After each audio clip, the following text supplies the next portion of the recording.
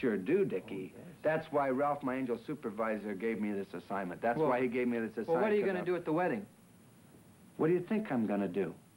Going to break the crummy thing up.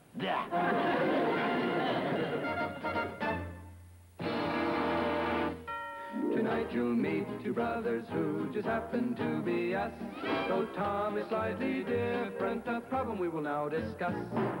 My brother Tom was lost at sea without his water wings, and now he is an angel, and he tries to do amazing things. That's right, Brother Dick, it's no trick if you see lots of different faces that look a lot like me.